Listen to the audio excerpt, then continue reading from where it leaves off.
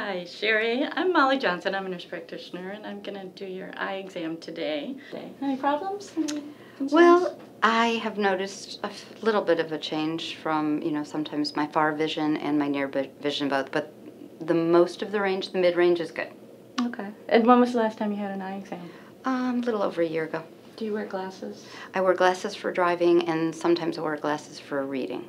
Okay. So to do the eye exam, you want your patient to hold the chart about 14 inches from the eye. We will have you have a string so you know exactly, but it's about this distance. And then you need to have your patient cover one eye, but not press on it because that'll affect the vision when they go to read with that eye. So just cup over that eye as they read the lowest line that you can see comfortably. Then you look over their shoulder and see if they're able to get that right. Okay, 428 365. Okay, and then we're going to trade eyes. And 374 258, and then I can see the 937 826. Okay, and so So I could see the 2025 line. Yeah, so 2025 on the left and 2030 minus 1. There was one wrong on the other eye. Okay. It's also an option to have them read it forwards one way and backwards the other way if you want.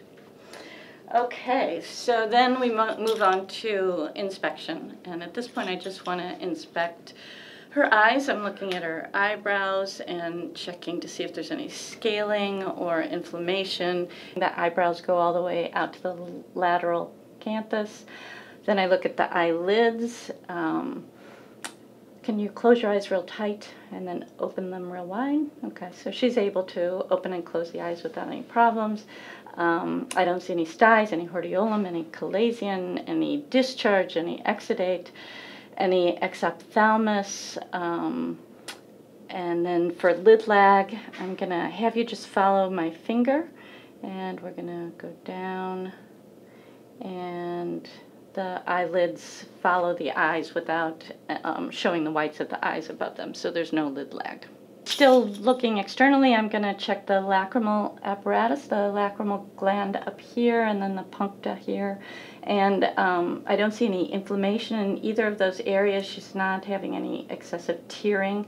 Let's do the bony orbit. So just feeling around the bony orbit, making sure there's no step off, fracture, any difference in the level of the bone, any tenderness when I do that. And then looking at the conjunctiva, I want to pull down on the lids and then have her look up, and then do the opposite, pull up and have her look down. And when you do that, you're noticing the color of the sclera and the conjunctiva. The sclera was white, the conjunctiva was pink. There was no cobblestoning there, no pterygium or pinguecula, no evidence of foreign body. If I was concerned about the possibility of foreign body, then we could flip back the eyelid to look. You can place the stick from a Q-tip and flip back the eyelid so you can see the conjunctiva underneath. Looking at the cornea, I'm checking for arcus, the white ring around the iris. I don't see that. There's no inflammation. I want to check to see if the cornea is clear. Using my ophthalmoscope, I'm going to shine the light obliquely.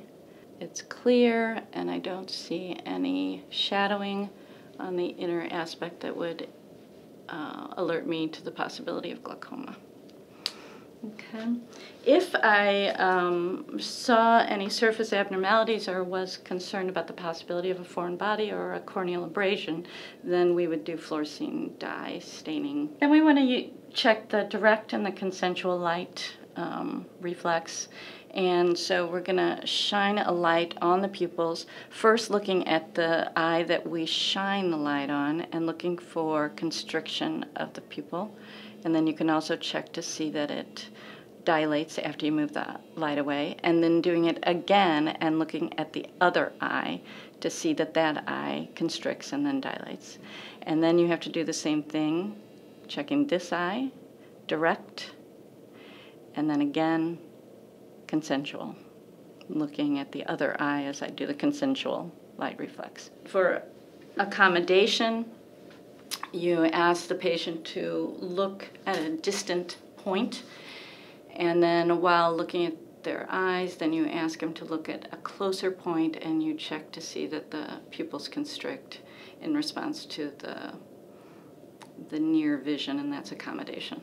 For the corneal light reflections, I want to shine the light from a little farther away and get the light on both eyes, and then do the cover and cover test by covering over one eye, moving my hand away. The light reflection stays in the same location when I do that, and then on this side, move it away, and it's still in the same location. So no evidence of strabismus, exoptropia, or esotropia.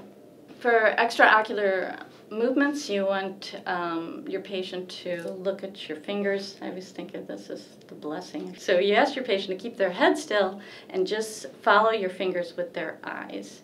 And then you move it slowly to the side, and you pause long enough to see if there's any movement of the eyes, any nystagmus.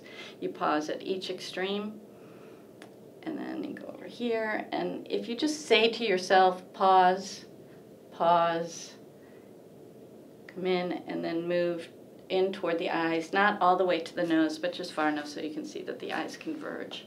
And saying pause at each extreme just as long enough that you can look for the nystagmus or any abnormal movement of the eyes. Okay. We're going to do visual fields by confrontation. So for this, you're approximately a foot away from your patient, and you want to be about at the same height. So Sherry and I are at a good height for each other. You ask the patient to cover one eye gently, so you can pick whichever eye you like, and then you do the mirror image of that. Okay. Just look at me. I'm going to be wiggling my fingers, and you tell me when you see them, but keep looking directly at me. So you want to be close enough and the same level as the patient so that they can't see your fingers when at the extreme, and then you wiggle them and they tell you when they see them. Can you see them now? I do actually see them at the beginning. Good now? Barely. Okay. And then you bring Yeah, them I can see them. Okay. And then she keeps her hand in the same location, and you come in from this side. And one thing to keep in mind when you're coming in from this side is to be careful not to move your fingers in so that you're no longer in the upper field. But if you had to come all the way in, you'd still be in the upper part of the visual field. And then tell me when you see it this way. I see them. Okay. And then trade eyes. I see them. Okay. See it now? I see them. Okay. See them. So this is some information about the ophthalmoscope. First, you turn it on by pressing down on the green button, just like you do the otoscope. There's different sizes of light, a large one, a medium one, and then the smaller one.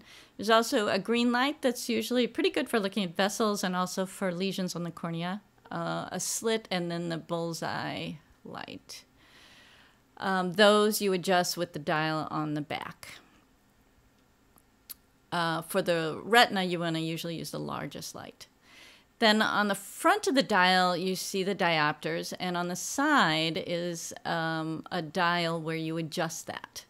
So theoretically, if your vision and your patient's vision were perfect, then at 0 diopters, you would be perfectly adjusted to see the retina clearly and distinctly. But because we all have variations in our vision, you're going to need to change the focal length to adjust for both your patient and your vision, and to give you the sharpest viewing of the vessels, the retina. Then when you want to look at the anterior part of the eye, at the lens, you want to change your diopters up to 10 to 15 in the green range, and that will move the focal length up closer to the anterior part of the eye so that you can look at the lens clearly to see if there's any cataracts or any kind of lesions.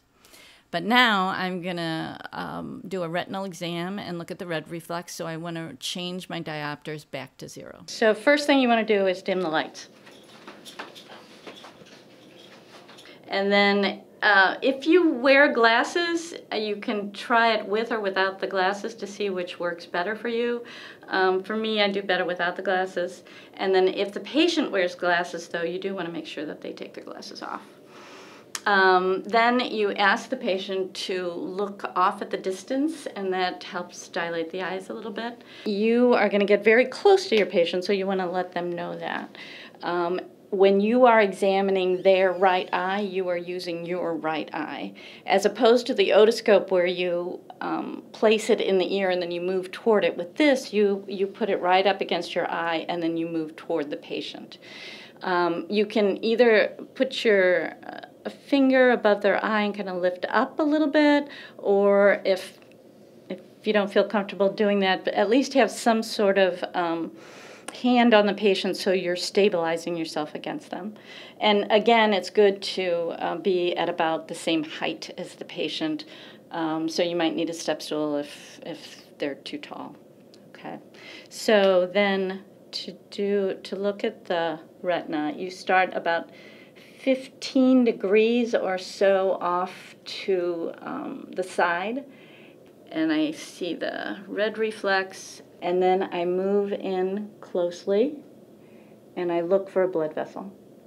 And then when I find a blood vessel, then I start following that more medially and look for the optic disc. And then I check that out, and then I can look around at the retina as well. And it's possible to look at the macula. You don't have to do that. It's the last thing you're going to look at because the patient will start tearing and you can't stay there very long. But as you're looking, you can ask the patient to look at your light, and that should put the macula right in front of you. Okay. If your patient starts tearing, then you can just stop, have them blink a little bit, and then you can start again. Okay, and then for the other side, then you switch hands because I'm doing her left. I've got my fingers on the diopter so I can adjust it if I need be.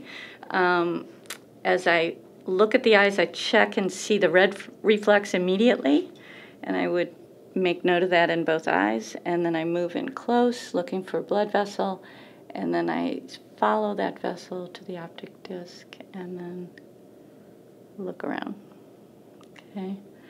And then to check for the lens and clarity of the lens, I change my diopters to about 10, and then I just look and see at the lens and see if there's any clouding or if it appears clear.